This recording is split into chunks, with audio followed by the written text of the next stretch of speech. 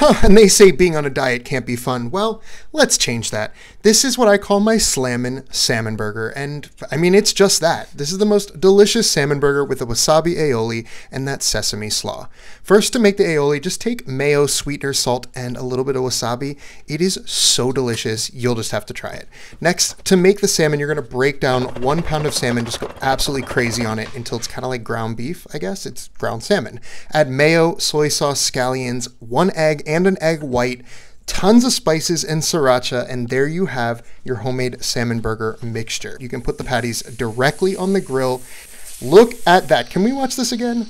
Oh, that's what I'm talking about. Anyway, I'm using these keto buns that I found at Aldi. They're actually really tasty, but I doubt they're very healthy. Anyway, we're going to spread on some of that wasabi aioli, put on that beautiful cooked salmon burger, and top it with the sesame slaw that I made in my last video. Next level, the full recipe's at chefmichael.com.